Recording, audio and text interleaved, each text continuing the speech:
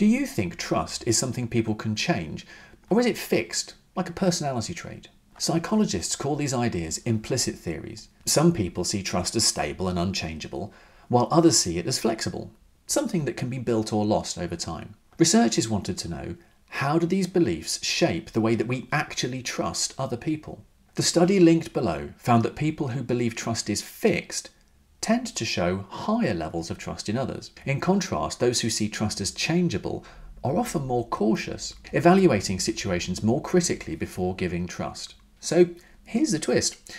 Believing trust is unchangeable can make you more trusting overall, suggesting that what we believe about trust changes how we live it. For us, there's a lesson to take away from all of this. Reflect on our own implicit theories of trust. Do we see it as fixed or flexible?